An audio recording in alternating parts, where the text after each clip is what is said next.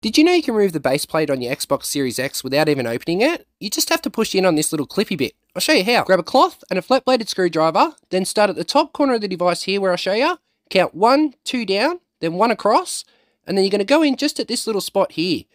You'll see I slide in about 1 centimetre, don't go in too far, then push forward on the screwdriver, twist with the cloth at the same time on the base plate, and Bob's your honey.